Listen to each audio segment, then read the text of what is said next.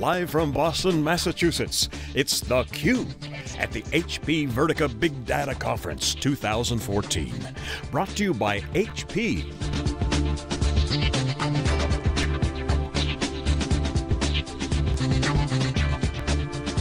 With your hosts, John Furrier and Dave Vellante. Okay, welcome back everyone. We are live now in Boston, Massachusetts. This is theCUBE, our flagship program. We go out to the events and sometimes go on stage like we were here at HP Vertica. I'm John Furrier with Dave Vellante and Jeff Kelly, kicking off day 2 of wall-to-wall coverage of HP Vertica's Big Data Conference. And Dave Vellante and myself were the keynote stage act, if you will. theCUBE was on stage, technically with no desk, but with chairs. Dave, great session. We basically did up there, did a CUBE interaction kind of thing with crowd chat on the big screen. Essentially, they took theCUBE and brought it up on stage to entertain the crowd, which we did, and we informed. Yeah, I really was proud to be up there with you and Jeff and having crowd chat in the background. So let's talk about some of the things that were said, and we can get into sort of recapping yesterday. I'm really concerned, John and Jeff, of two things. One is the schism between IT and business. IT seems to think that, okay, this big data thing, it's working great, we've gotten the maximum value out of our project, and business guys are saying, no. Less than 20% of the business folks that we talk to say that their big data projects are paying off to full value. That's number one. Number two is, there is a big shift coming. The cost, the expense, the ROI on traditional enterprise data warehousing and analytics initiatives and business intelligence initiatives which have not lived up to their potential promise, compared to the potential for emerging analytics projects is big disparity. I think that there's a share shift that is going on now and will go on for the next 10 to 15 years. And I'm concerned that this audience doesn't see it. Before we go to Jeff Kelly on this, I know he wants his data on this. Rephrase the first one, the schism. What specifically? Slow that down a little bit. Go in slow motion, please. So when you talk to people and ask them, are you doing big data projects? And to what degree are your big data projects paying off? A little bit, a lot, that big, or none. None to a lot, that big spectrum. Over half of the IT practitioners say, our big data projects are successful, we're realizing the full value. I think about 54%. Less than 20%, about 18% of the business people that you talk to, by the way, the guys who are funding it, the CMOs who are going to spend more than the CIOs, say that their projects are successful. So 54% of the IT guys say it's a success, 18% of the business guys say it's a success. Big schism. That to me says there's misalignment. The IT guys are measuring success based on, oh, the technology works, did my job. That's not how— Check the box, so check the box. Yeah, check the box. That's not how IT people should be measuring success. That's certainly not how the CIO is measured and is going to be measured. You should measure success as, did it increase revenue? Did it cut costs? Did it save lives? I mean, those are the measures that matter. You agree? I agree with that. I think there's a few reasons for that schism we're seeing. One, as we talked about, the way you measure success is different if you're an IT person versus a business person. IT person, get the technology stood up and operating, success, versus a business person wants value from the data. They want insights from the data, just driving value, whether, as you said, cutting costs, finding new sources of revenue, whatever that metric is. And I'm saying, warning, warning, warning, that's misalignment. Right, I agree with you. And so that something has to be done to bring those two together so that IT and the people on the technology side understand the impact that their technology is having on the business side. The other issue, I think, is also that business people have to change their mindset. We talk a lot about becoming a data-driven organization. It's not as simple as deploying some technology and throwing up some dashboards with some data visualizations on it.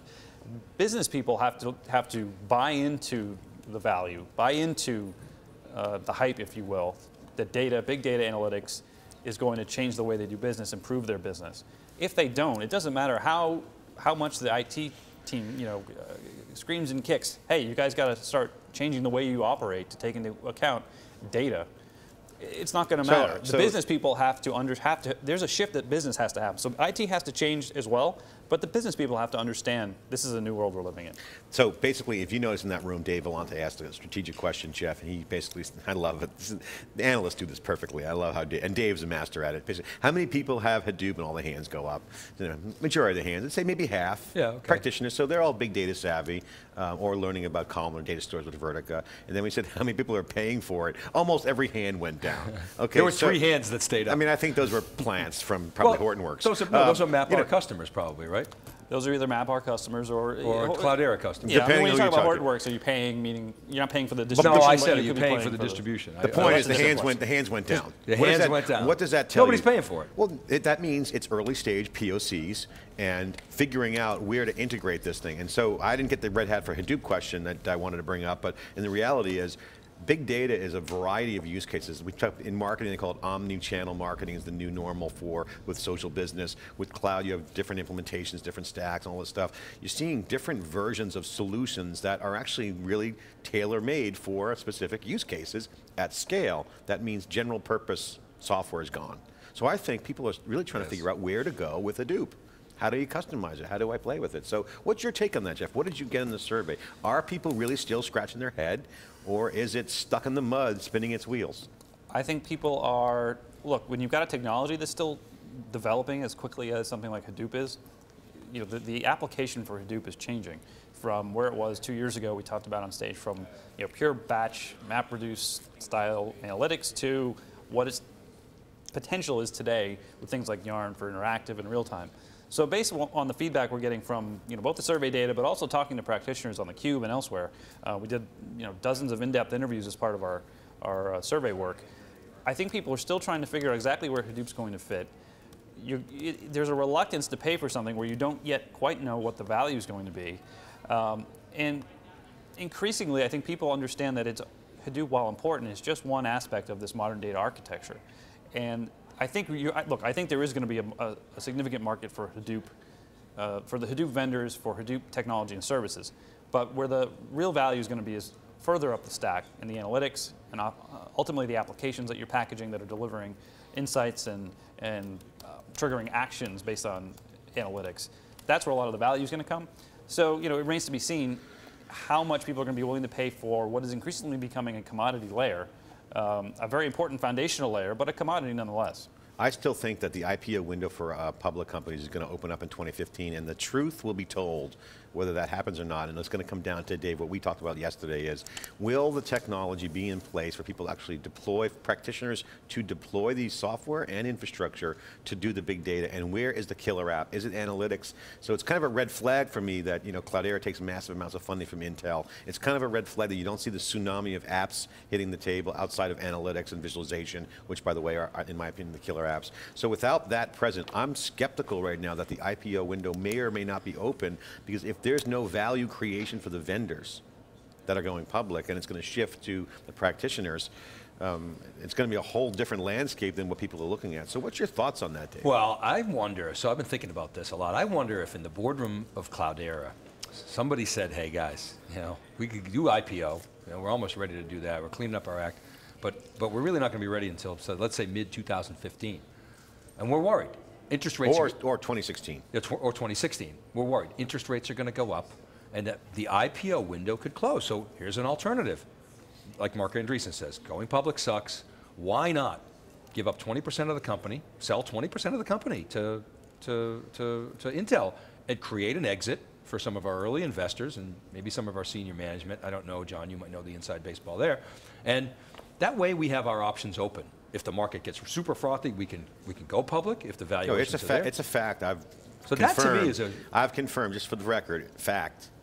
Investors cleared cash off the table. What about in some cases, all their investment is gone. What about management? What about Mike Olson? That's been confirmed that employees, I'm not confirming names, but I know that employees did take off the table. That would imply that management did take some off the table, whether it's all or not. So there's an incentive.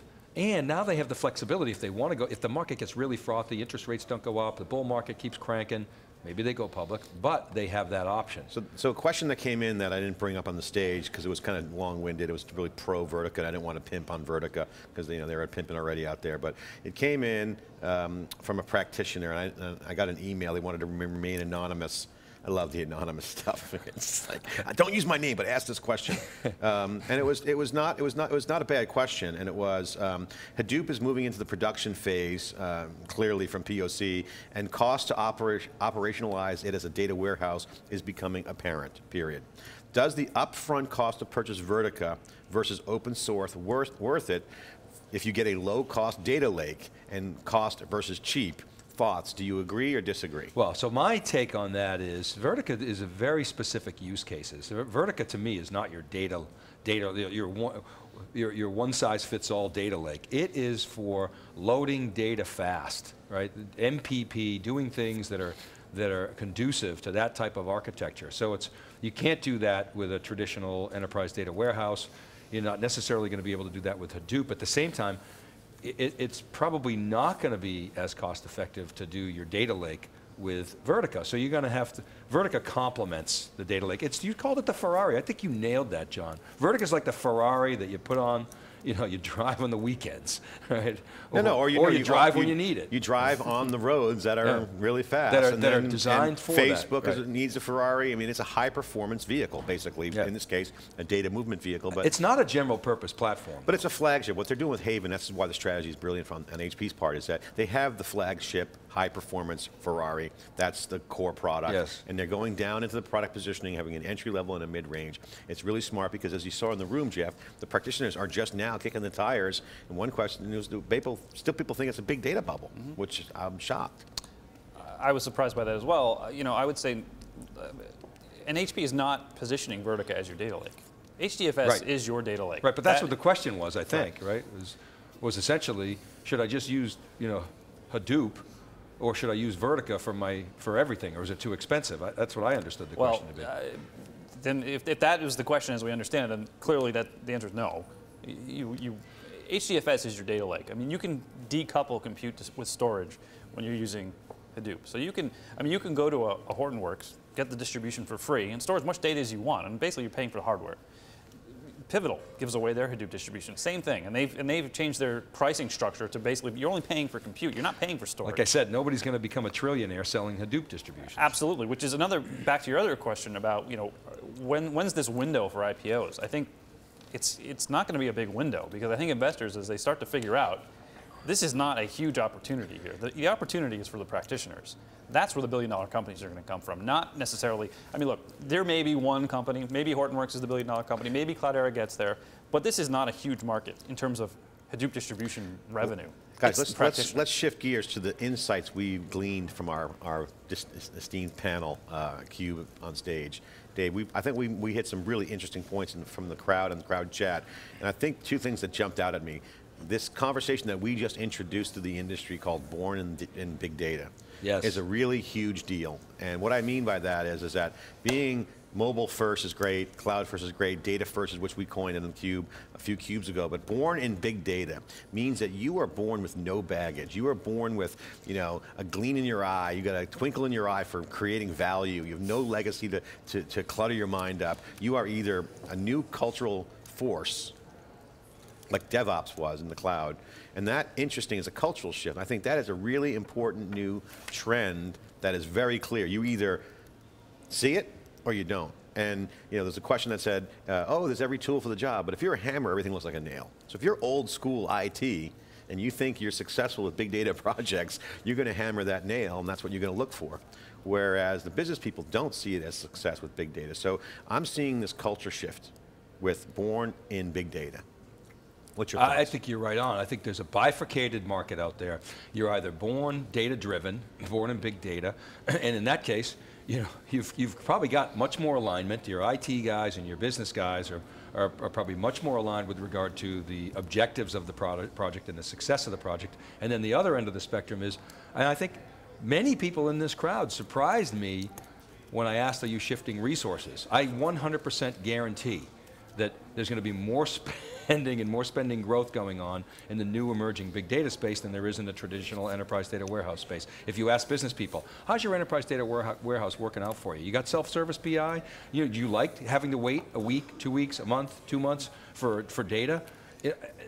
Consistently, business people tell you, no, we use it, we rely on it, it's the best that we have, but It's not what we envisioned. And now, the big question I still have is, will Hadoop and big data live up to that promise? Well, what do you say? People, process, technology. And technology. So that's, if you're born in big data, break that down. People, process, technology.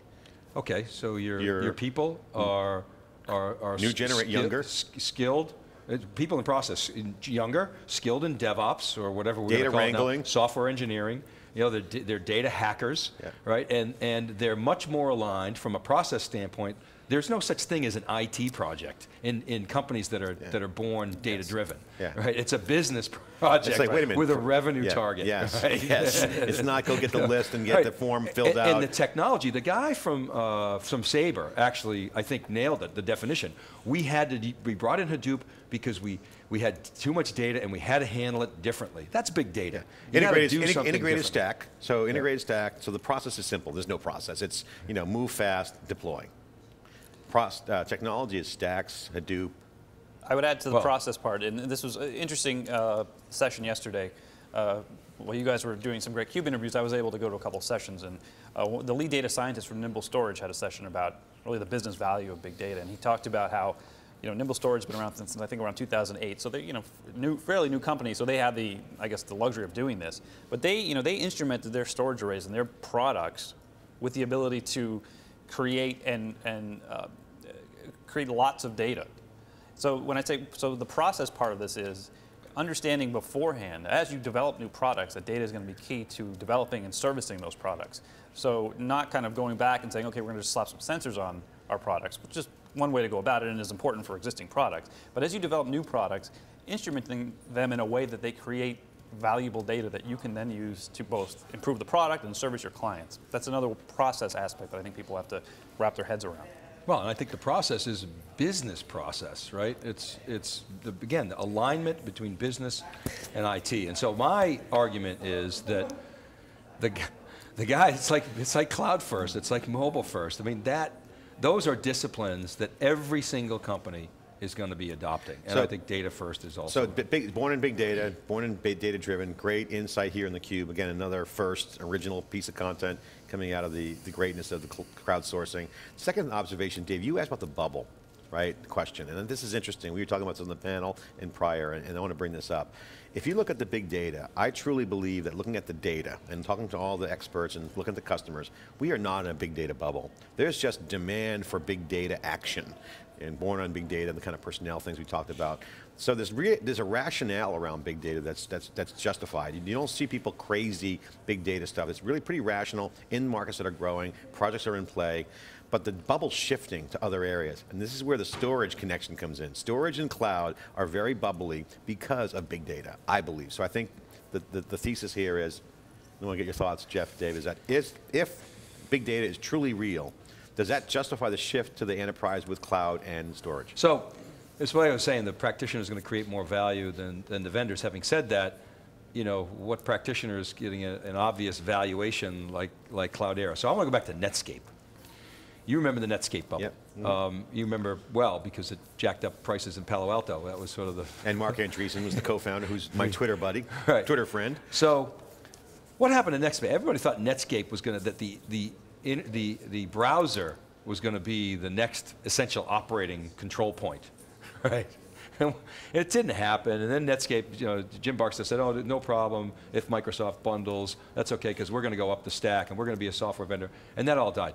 Why was there a bubble? Because people thought that Netscape was going to create a lot more value than Netscape actually did. They were looking for the next Microsoft and the next Intel. And then everybody was looking for the next Microsoft and next Intel. It turns out it emerged as in the face of Google. Well, no, it was called the web, Dave. So Netscape actually had the browser, had an opportunity to create some cohesiveness and somewhat lock-in spec if they wanted to with the public free web. But what happened was a combination of Netscape kind of getting too arrogant, which well documented certainly, and then making a move into software, enterprise software, and all this other stuff. And then Microsoft's monopoly chokehold with IE3 just crushed them. I mean, so that was just a systematic dismantling of Netscape by Microsoft and their own blunders. Right. So that's well documented. But they missed it. But the web was the value.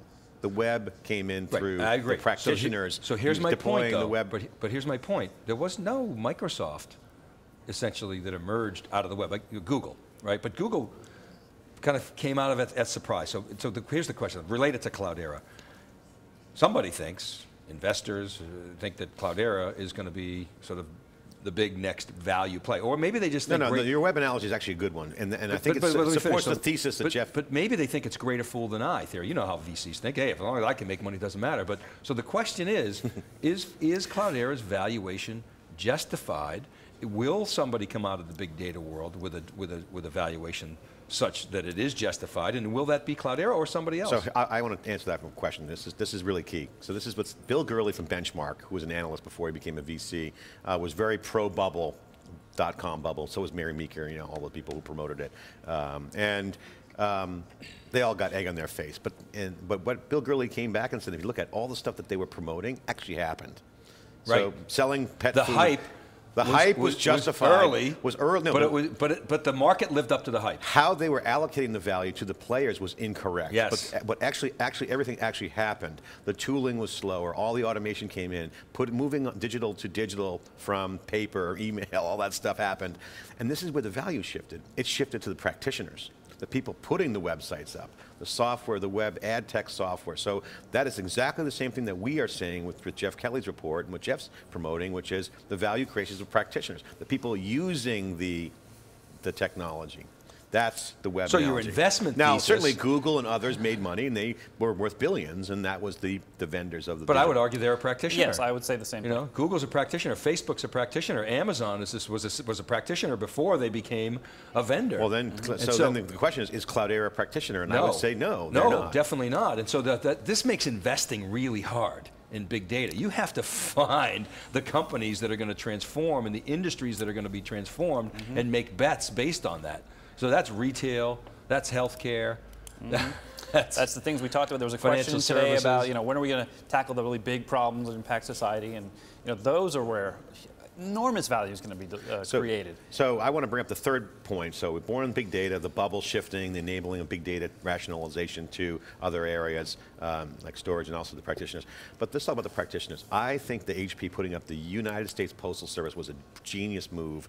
And I want to highlight that because I think that is representative in today's marketplace globally, in the US at least, of a legacy vendor. Would you agree they're legacy? I think we can They're agree. slow, they're government, but they have to compete now with privatized companies, and they have all the elements of big data, Internet of Things. So this is going to be a great presentation. This is actually a working case study of the modernization in action. So if you look at what they do, they have people, process, technology issues that are legacy and now trying to be born in the cloud, born in mobile. So to me, what they're doing is very interesting. They have all kinds of instrumentation issues, but that to me is a great case study, and I think that's worth watching. Yep. Look, I think people, naturally people are impatient when it comes to, especially when you've got a movement, an area of technology like big data that's got so much hype around it. People are impatient to see the success stories. Where is it? And then they're quick, just as quick to jump on it and say, well, it's not living up to the hype. These things take time. It's not going to happen overnight. The tooling itself is still developing. But the impact that not just big data, but the intersection of big data and cloud and mobile is going to be enormous. The winners, though, are not going to be, in my opinion, the vendors. It's going to be the practitioners. Well, but who create value, create valuable services that people will pay for, that impact their everyday lives, that help people run businesses better. That's where the value is going to be. So when vendors will win. I'm not saying vendors won't win, but the investing community saw what happened with, nobody wanted to own Microsoft and Intel in 1990. When George Bush the Elder was president, you could buy Microsoft Intel at the time Compaq for a song.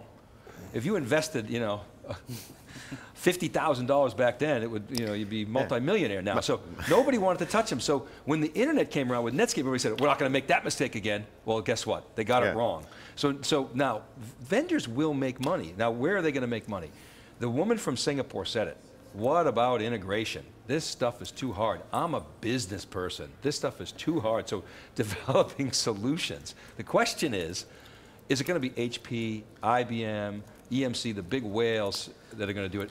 And which startups and pure plays are going to emerge out of Let's that. use the last minute to address that. So Bert Lattimore is watching, has a question. Is the Red Hat next Microsoft? How will the cloud era significantly larger using the same business model, or will be bought by somebody? Basically, it brings up the M&A question. And this is the interesting thing. If you say that the practitioner will be the next Google, the next Google in this new world will be a company that will be a practitioner, that has to emerge. So the question is, these startups are getting bought left and right. So when to sell? Will they even make it? Will the big guys actually buy out the next one? So they don't want to make that same mistake twice. So the question is, entrepreneurially, are we in a marketplace that's going to be set up for? It's going to consolidate. Guarantee that. Who's going to get bought first? M&A activity. If I were a betting man, I'd say MapR would be my first bet. Second would be Intel finishes their acquisition of Cloudera.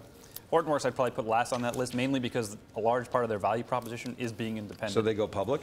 I would, if there was only one company out of those three that's going to go public and be an independent company, it's going to be Hortonworks in my opinion. Well, the Hortonworks thing's interesting, and I think the Red Hat for Hadoop is never going to happen. But I think they play that card, and I think Rob Bearden doesn't play it as much or even at all because it's not a comparable. Red Hat had other dynamics, and so I just say it. But what's different about Hortonworks now is that their business model still is in play, in my opinion, because of the critical mass goals that they want, similar to the old way. But the global marketplace is a very interesting dynamic. We brought the bubble up on stage here, and we talked about China. The global market is a huge issue. So if you look at the distribution opportunity TAM, and you factor in China and other countries, Hortonworks has a run to be massively huge under their current business model. By the way, that's what I love about what Tableau's doing. Tableau is nation building, and I love that. There's this huge demand for simpler visualization out there. The global market is very important. And a lot of times, these smaller companies don't spend enough time building international because it's so hard. Yep. And they're putting investments in there. Okay, so we have a big day coming up here, day 2. Exciting. Got our juices flowing really early with the keynote. It's exciting. Dave, Jeff, great job. Great. For our first real CUBE, we did one at EMC World. It was a little bit different, more scripted, but this one was awesome.